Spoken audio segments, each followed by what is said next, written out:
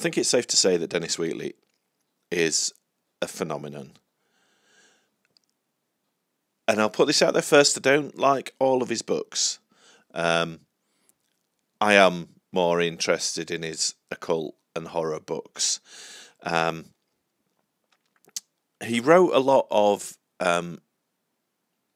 series, he's kept the same characters going. And they're not really my cup of tea. So the Roger Brooke ones are set during the French Revolution. The Gregory Sallust ones are set during the Second World War.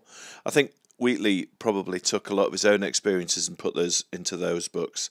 The Julian Day novels are kind of espionage, precursor to 007, really. The ones I love are the Duke de Richelieu stories. He was just...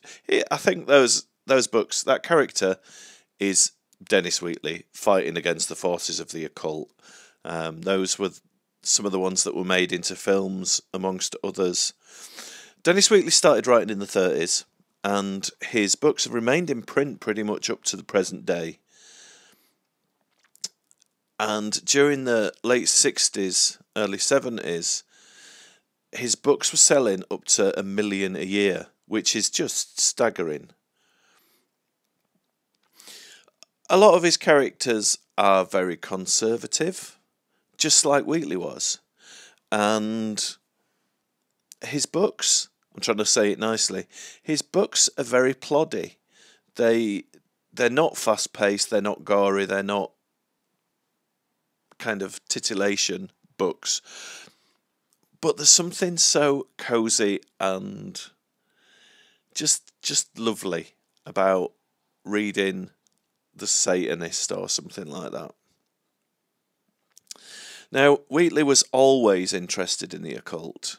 He knew Crowley, Montague Summers, Rollo Ahmed, Harry Price, people that figured quite prominently in 20th century esoteric thought.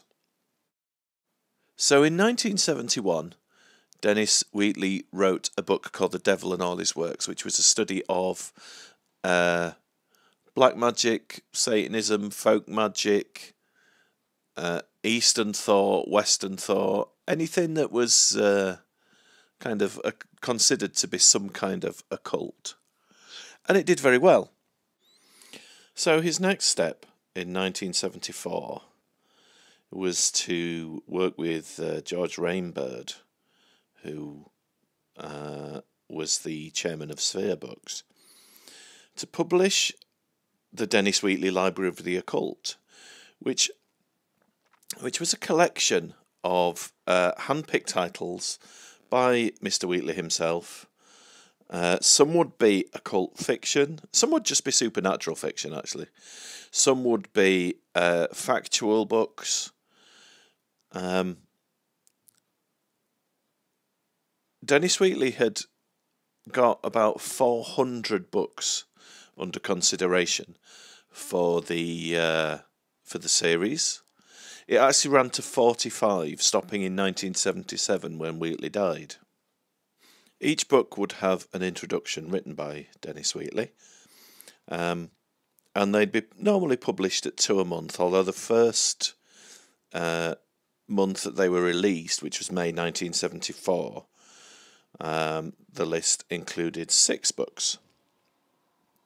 It sounds awesome, but the series did have some downsides. One thing was a lot of the authors that they decided on were still fairly easy to find and currently in print. Bram Stoker, H.G. Wells, Lord Dunsany, even stuff like Carl Jung, Montague Summers' stuff was still in print. Yes, they did reprint some rarer, more obscure novels, and it's a really good way to get hold of some harder to find novels. Another downside was Wheatley's introductions. Now, Dennis Wheatley, by this point in 1974, he'd sold an estimated 33 million copies of his books, which is staggering. And I'm not disputing his credentials as a writer, but he couldn't write introductions to other people's books. So this is from The Sorcery Club by Elliot O'Donnell, which is a brilliant novel. And I'm sorry it does contain spoilers, but I want to give you an example of how Wheatley ruined the books in his introductions. So he talks a little bit about Elliot O'Donnell, and then talks about the book itself. It starts in San Francisco during the great slump of the early 1930s. 3 clerks have been turned off and out of work for weeks. One of them, Leon Hamar, accidentally damages a book and is forced into buying it. To his disgust, he finds it's on Atlantean magic. He reads passages of it with the utmost scepticism. But the 3 friends are literally starving, so it's a case of, let's try anything once. After a week or so performing preparatory acts laid down in the book and passing various tests, they go from San Francisco by night to Muir Woods, a national reserve. There the 3 perform an Atlantean magical operation. To their amazement and terror, it calls up a demon with whom they enter a pact. During each 3-month period for the following 21 months, they will be given, for 3 months only, certain supernatural powers. If during the whole period they live together in harmony, and none of them marry, at the end of the 21 months, all the powers granted to them during the 7 3-month periods will be theirs for the rest of their lives. The powers given to them during these 3 periods include divination, thought reading, leaving one's body, making oneself invisible, being able to breathe underwater, taming wild beasts and understanding their language, inflicting diseases, creating plagues of insects, curing any ailment, transforming humans into vampires or werewolves, complete domination over women's affections, and numerous other manifestations achievable only by invisible influences. The major interest of the story, therefore, lies in the use that can be made of these magical powers bestowed by Satan, and the difference of the natures of the 3 men who form the Sorcery Club. Naturally, they grow rich. Then, finding San Francisco too small for their operations, they move to London. There, among other activities, they give performances as conjurers, and are able to perform such fantastic tricks they nearly bankrupt Maskelyne and Devant. But they can make use of each occult power, such as becoming invisible for only 3 months, and for infringing the law they are still liable to arrest by the police. But by far the worst danger they are up against is failure to fulfill the condition of maintaining the harmony between them. And their leader, Leon Hamar, is faced with a terrible task, for one of his companions is a confirmed drunkard, and the other ungovernably attracted to women. This is a struggle between mental weakness due to physical desires and the wiles of Satan that is a high spot of this intriguing story. Yeah, so thanks, Dennis, but spoilers, mate. And he does this in a lot of the introductions for the fiction releases in the library. He just basically outlines the plot, or disses other ones. In the introduction to The Devil's Mistress by J.W. Brodie Innes, he talks about Dracula, and says, as I remarked in my introduction to it, there are many passages in it that are tediously long-winded, and that English characters are Victorian dummies that have little personality. No, he didn't. If you read the introduction to Dracula, he says how brilliant and fast-paced and wonderful and how much of a classic of fiction it is. In the introduction to Dark Ways to Death by Peter Saxon, before he goes on to outline the entire novel and spoil everything, he says, I have rarely read a novel, the first chapter of which was more colourless, impersonal, and lacking in inducement to continue. He does go on to say it gets better, but it's kind of like, mate, don't, your name's on these. Don't diss your own, Library of the Occult. In an interview in Paperback Fanatic number 9, they interview Peter Tremaine, and he said, because he was published a lot by Sphere, who published the Library of the Occult, He says, Dennis didn't have much to do with it except to allow his name on the covers and contribute the briefest of introductions. It was Stan Nichols, I believe, who was Dennis's research assistant for the series.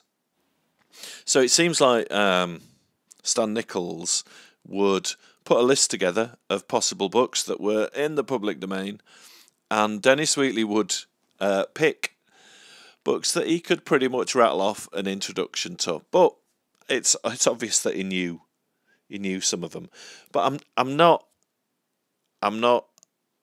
being derogatory about this series. There is some brilliant books in this series, and the covers are up to a point. The later ones, they kind of change the cover design, but the covers are stylish, and they're all the same, so they make a set, which to a collector like me is massively appealing. And also some of the factual ones are really interesting, and if you're interested in any kind of occult thought, then there is some really interesting factual books in there. The fiction, the novels, and the anthologies, that's a little bit more hit and miss. The anthologies aren't particularly inspired. There was stuff like Dracula and Frankenstein and Faust that has been reprinted thousands and thousands of times throughout the world. But what's really nice is when you start collecting it as a set, there's books that I wasn't previously aware of that have turned into favourites of mine that I've discovered through the Library of the Occult, and then gone on to treat myself to nice hardcover early editions of. Some of the ones that I've got, that I've picked up fairly reasonably, look like remainder stock. They're absolutely pristine. So if some were remaindered, maybe it would suggest that the sales weren't staggering, but overall, I mean, it's a heck of an undertaking. And it would have been interesting to see how it did progress. Some of the later ones are pretty cool novels that are hard to find, and it's just a fun series to collect. So yeah, that's if you fancy getting into collecting the Library of the Occult. Some are going to be a bit more pricey, but there's a lot that you can get fairly reasonably priced. So that's it for this video. Thank you very much for watching. Leave us a like, subscribe to my channel. I'm gonna, as you've probably seen, I'm just going to keep producing videos about books and nostalgic horror things that appeal to me.